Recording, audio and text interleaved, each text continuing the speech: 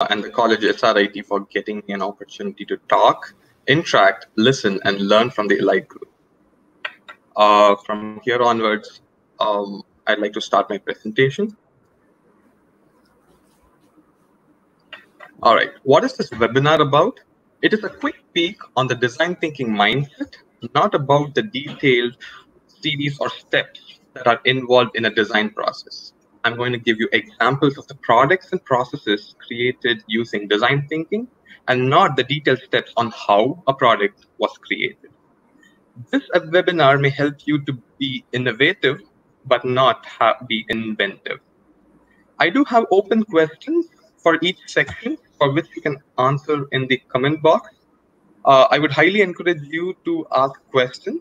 I am planning this session for 25 to 30 minutes, and I would go over the questions at the end of 30 minutes from now.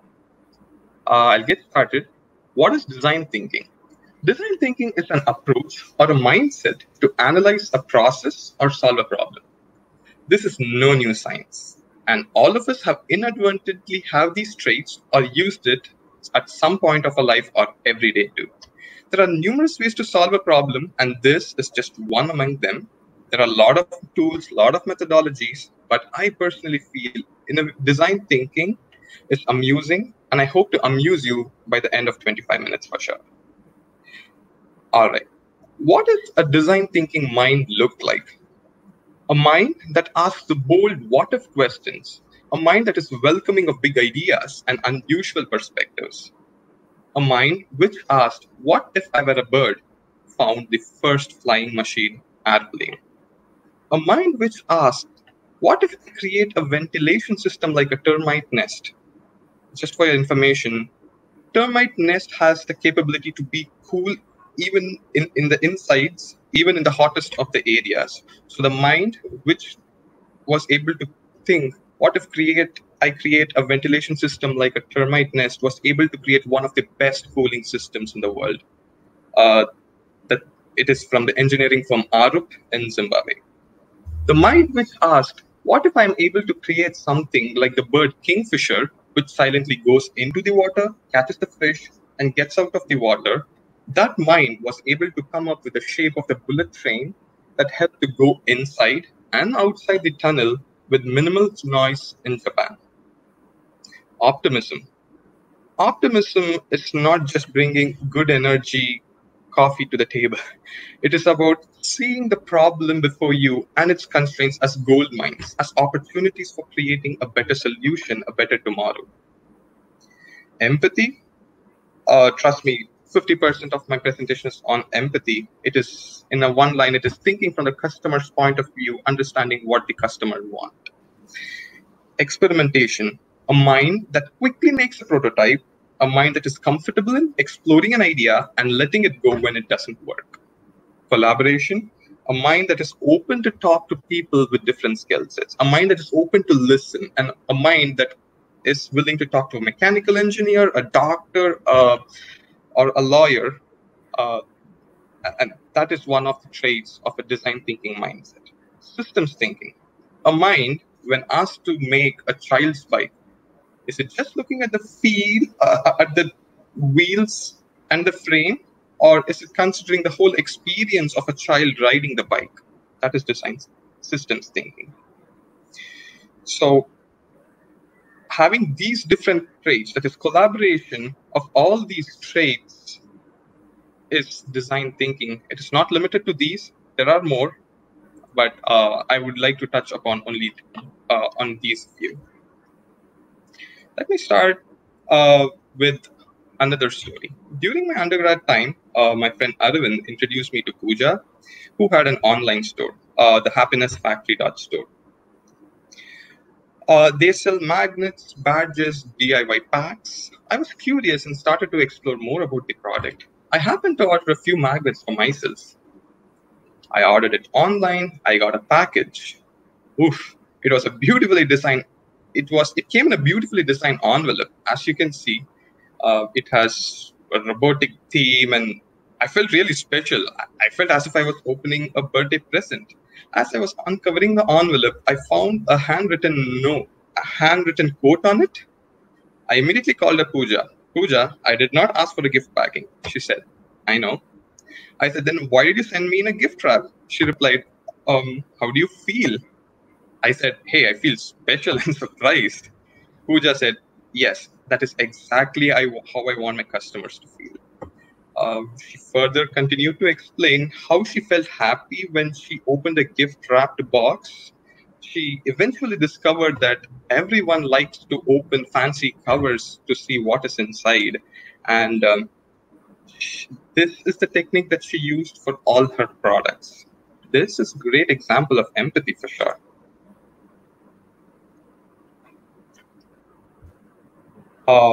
What does Google tell about empathy?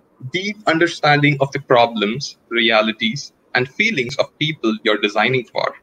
Pooja had walked through the feelings of the person who is receiving her packet. When one receives their packet, their anxiety to know what is inside is created. So she catered that need. Yes, I am dramatic. I know I'm dramatic. Yes, people are emotional. As engineers, we are taught to be good at math. Hardly we are taught to be emotions. That is one of the reasons, I guess, we are not emotional towards the product. Good emotions make people happy, and the product or service to be rememberable. I gave an a personal example. Let me give you an industrial example. 24-year-old veteran 4 years ago from General Electric, Doug Dietz. He was the principal architect of General Electric Healthcare. They make MRIs. So MRI is a magnetic resonance imaging system that painlessly or without cutting the body has the ability to look at our insides. A medical device usually takes a couple of years to design, test, and get it out. So Doug did work on it for a couple of years. He completed his project, and it was out in the market. He got an opportunity to visit to the customer site. The customer is a hospital. So he stood next to the machine. He was brimming with pride to the medical technician who was operating it for the day. He said, hey, this is nominated for the International Design of Excellence. It is the Oscars for design. And he was just boasting about it. And then then a customer came in. Here the customer is the patient. A patient was a pediatric patient, a young girl. But she was not very happy. She was crying. She was tightly holding her parents' hands, and the parents looked worried. Doug felt suspicious. What is wrong? In front, Doug then put on the eyes of the young girl. The beautiful machine suddenly looked like a great big monster making noises. The environment is not friendly. It has different symbols. It did look scary. So, and Doug did notice that the technician picked up the call to get in an anesthesia technologist to sedate the girl because she has to be in a still motion for at least 20 minutes. It was not a good experience for Doug. He went back to the drawing table, talked to a lot of people, learned about the human-centric approach. Long story short, he talked to the doctors, he talked to children, volunteered at a museum, volunteered in a kindergarten, learned about the children, how they react, how they learn, how they play, and everything. And he came up with a prototype of adventure series. He did not touch the technical parts of the machine. He did not change any design, except he just put the stickering on top of the MRI machine. As you can see, he converted into a kid's adventure story with the patient as the starring role and the technician working as an anchor. So they also created a script for the machine so operators could lead their young patients through this adventurous game. This is one example. So I know I've told two big stories. At heart, human-centered design is about building empathy with and understanding of the people will use what you create. It is important to understand their needs. I'll stop here, and I have a question for you. What do you think of your work today? Would you say that your work or your workplace is human-centered? Give me one step that you might take to help it be more human-centered. So I would read out the comments in 20 minutes from now. Giving a second to, and next slide. All right, so I just went over empathize. I have point of view, ideate, prototype, and test as my other sections. Point of view. There are a lot of ways to see a problem or see a site. We use different techniques like a Venn diagram, mind map, journey map. I'm specifically going to go over a small tool that helped me personally, a 9-window tool. It's a simple method for analyzing potential application cases and customer needs. As you can see, it has 9 small boxes. On the left, you have a system in the center. On the top, you have super system, and in the bottom, you have subsystem. On the top, you have the timeline. Today in the center, left is the past, and right is the future. It's self-explanatory. In the middle, you have the tree. Yesterday, in the systemic level, the tree was a seed, and tomorrow, the tree may log down and become timber. Tree, if you go in the super system, a lot of trees make a plantation or a forest, and if you see this tree in the microscopic level, you have a fruit or a leaf or branch or a trunk. If you look at the subsystem that is a fruit, yesterday it would have been a seed, a flower, or a DNA, and tomorrow it might become a jam, or it may end up in someone's plate as just a cut fruit. Plantation in the super system level, today it is a plantation, yesterday it would have been a patch of grass or meadow, and tomorrow it might end in a furniture store or as just sticks. So what does this help? It helps to have slice a particular product in different ways. Let me give you a challenge right away. Why don't you put a smartwatch in the middle today? And how was it yesterday in the systemic level? A smartwatch is yesterday, a mechanical watch. How will it be tomorrow? It helps with further thinking. Or maybe a power plant. Why don't you put a power plant in the middle? Yesterday, a power plant was mainly diesel powered. Today, it's maybe nuclear powered. Tomorrow, why don't you come up with it? So here is design thinking is not just for processes. It's also, it's not just for products, but also for processes. Here is an example of me and my friend Anjana, who tried to solve or have our views on police brutality towards Black in US. So in this center, you have police brutality towards the Black in US. And in the systemic level, yesterday, it was slavery and no civil rights for Black people. In future, we really envision to see police treating all colors the same. In the super system level, police brutality towards all dark-skinned people. And yesterday, there was something called as apartheid, which led to these. And tomorrow, we would like equal treatment of all citizens. In the subsystem level, a Black youngster is shot for processing weed. Yesterday, he innocently transported weed. And in the future, we would like to give fair trial irrespective of their caste, creed, or color. This is an example that I've given for a process. Question time. Do you want to do something similar for police brutality against Phoenix and Jairaj in Tamilnadu? I would love to hear your comments in 15 minutes from now. So, as I said, we went over the 9-window tool. This is an example of journey mapping, my personal example. I had a task where I had to work with our vigilance manager to reduce the serious injuries in our company. So I was given a task to see where all blood is drawn from a patient who has a heart attack in specific. So the journey mapping is nothing but just going through or understanding the journey of a patient or your customer. Here, my customer is a patient. I work in diagnostics company. My customers are labs, but customer of the lab is a patient. So here, let me give you the quick overview. On the top, as you can see, the timeline can either be days or weeks. Here, I don't have a timeline. So I'll go over this. First, in the home, a person has a heart attack. He's put into an ambulance. A blood is taken in the ambulance itself.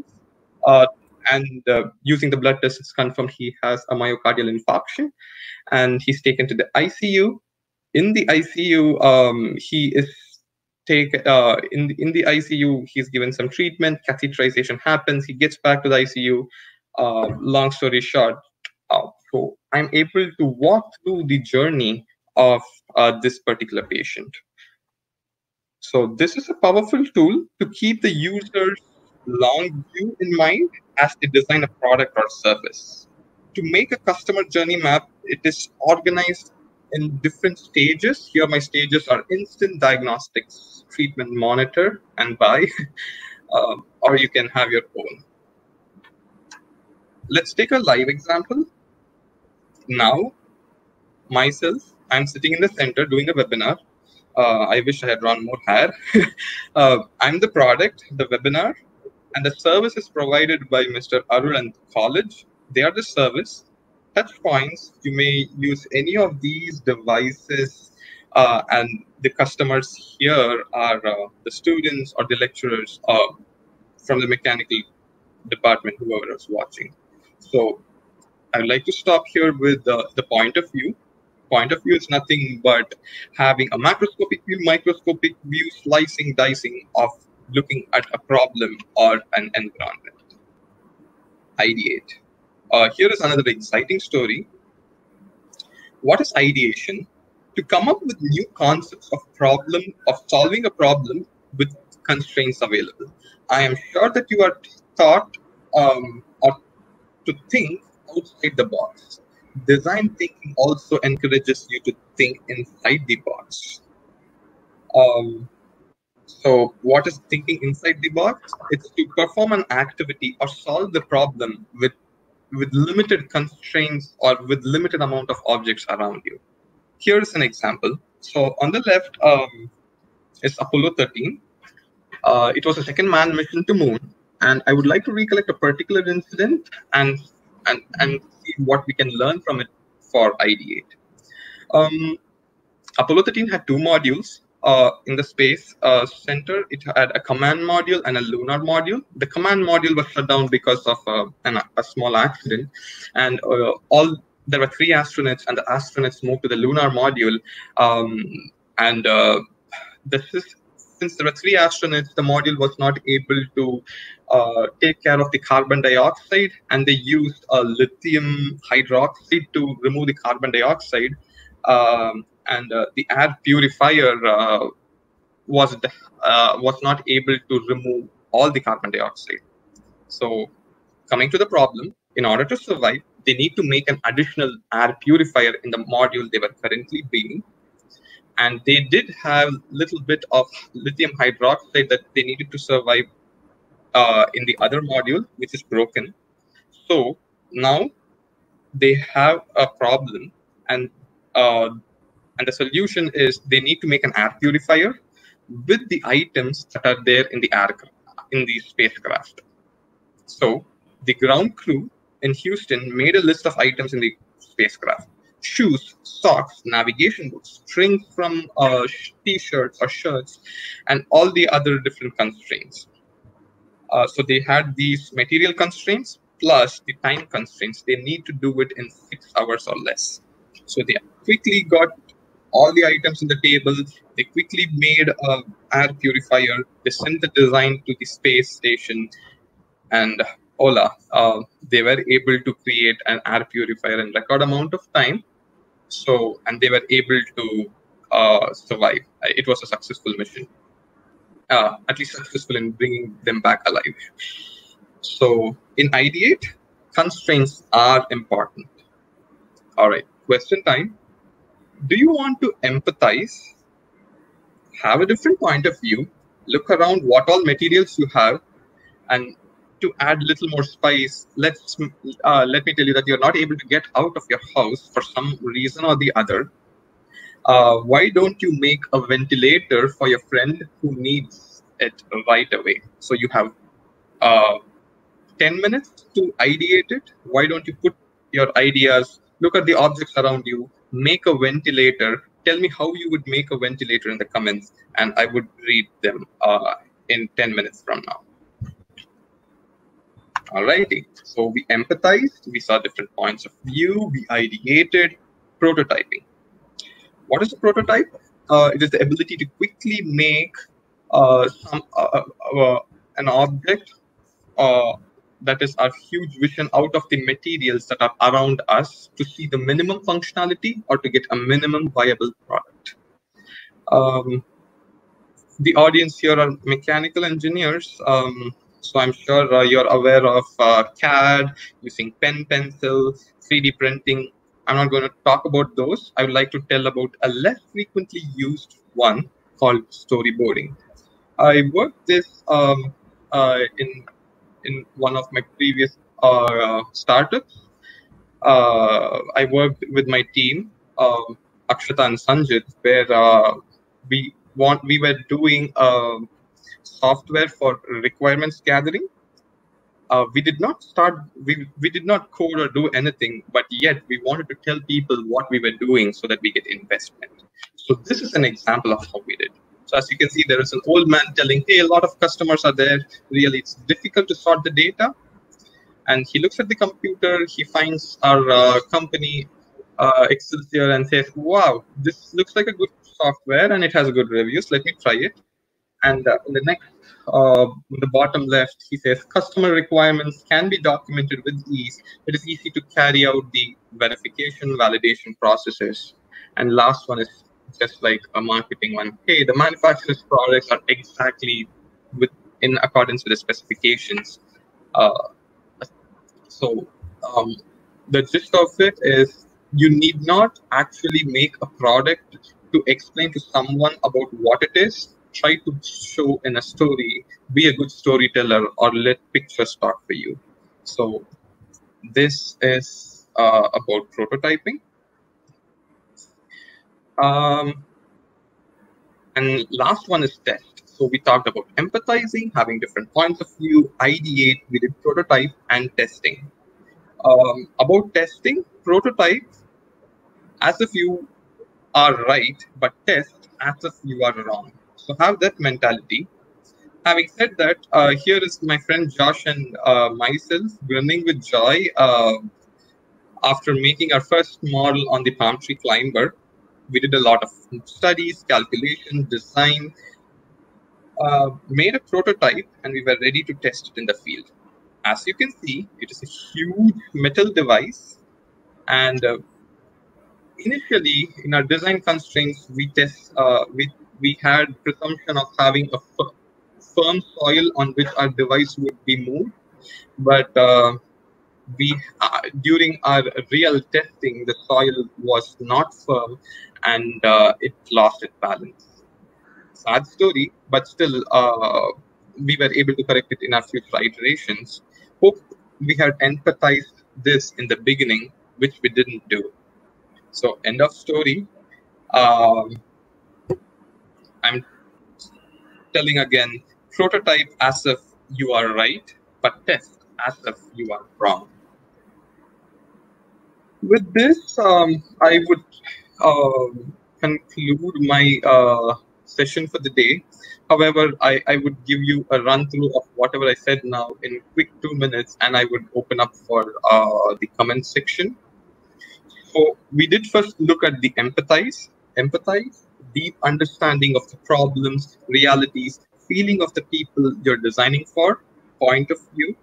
There are different ways to define or see a problem and get its insight. Ideate. Remember to think outside the box in addition to thinking, remember to think inside the box in addition to thinking outside the box. Ideate. that is ideate, and prototype is to quickly make a prototype out of the materials that are around you. During ideation, constraints are important. And testing, prototype as if you are right and test as if you are wrong. And how does a design thinking mind look like? Asking questions, asking bold what if questions, optimism, looking at the problem as if you see a gold mine, empathy, looking from a customer's point of view, experimentation, a mind that quickly makes a prototype, collaboration, a mind that is willing to talk to different people, systems thinking, a mind that is able to look at the depth and also at a bigger picture, not fearing to fail and learning from failure, iterating and having a 360-degree overview, looking at all sides and leaving no doors unopened is very important and ideal for a design thinking mindset. With this, I would conclude, and I'm open for comments or questions. Let me go.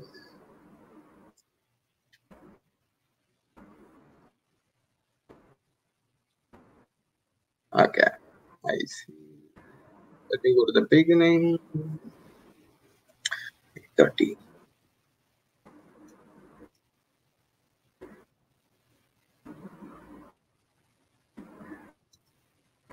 I'm sorry, I'm reading a lot of names, but I couldn't see a question, so I'm just looking at the questions.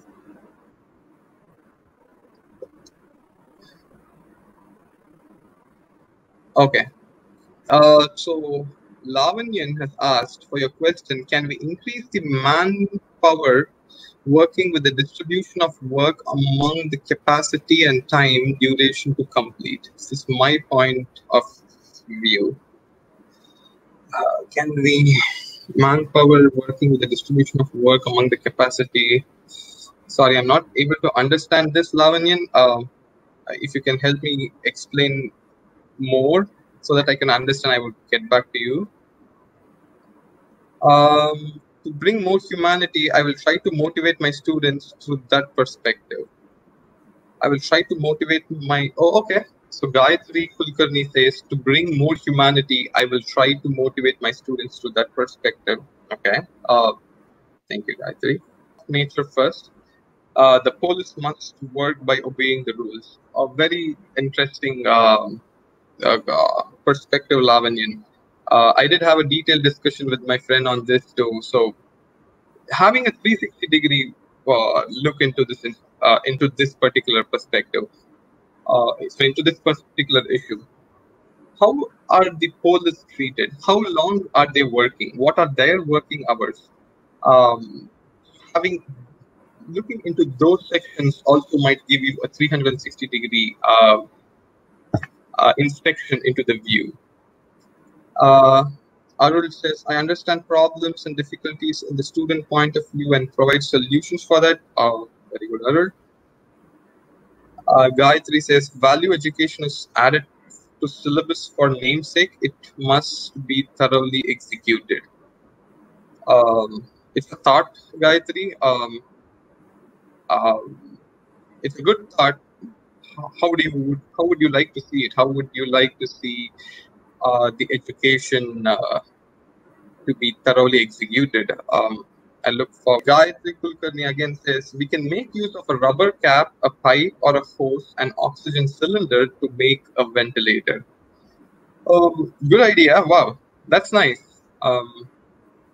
If you have a chance, if you can make it and send and email me a photo, I'd love to see it, or even share it with your college. That's a good one. Thank you. Yes, there are a lot of names. And Mohan Kumar, okay. Before that, Muzi Tech asks, innovation should be compulsorily commercial oriented. Definitely not. Innovation is not compulsorily commercial oriented. It need not be commercial. As you saw, we were able to solve public problems. We were able to solve we can even solve personal problems. Uh, It is just a way of thinking. How broad are you open to think? How what are you willing to not see? What are you willing to see? So it definitely is not commercial oriented. What are the ways of new product development? Well, as I said in the initial, there are a lot of different methodologies for new product development. You can use design thinking in any of those development processes. All right, Professor Rao Jana, electric vehicle design in India now. Lithium ion battery technology is not available in India. Right now, we are importing lithium ion batteries from abroad. How can we develop it in India? Um, I do not know the specifics of it, Professor. Uh, we need to do little more research on where lithium ion, where the material is. Do we have lithium sources in India? Do we have that?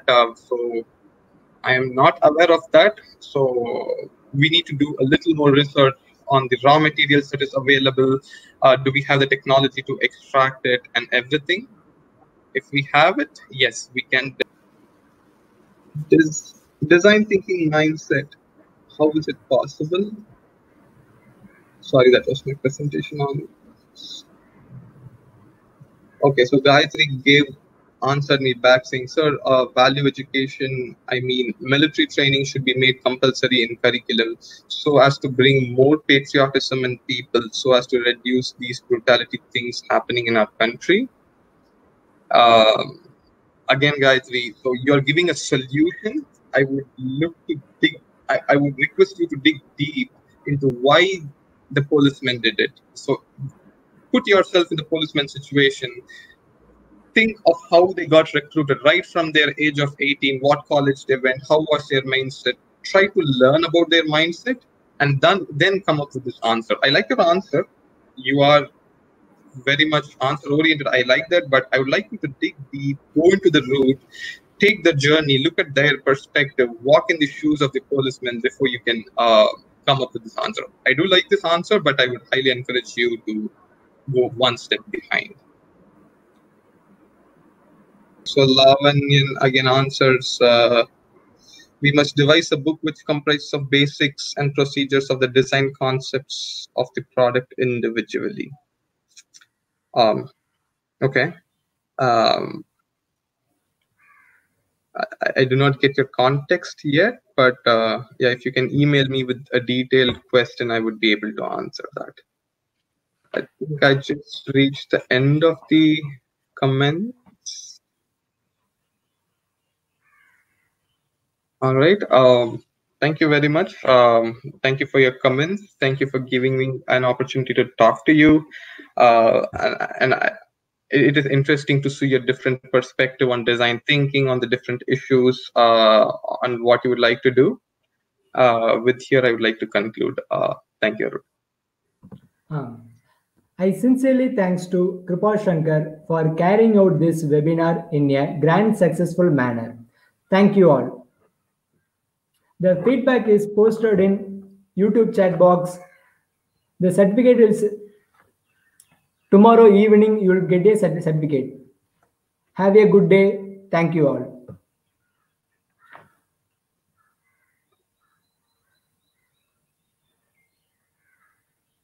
Thank you.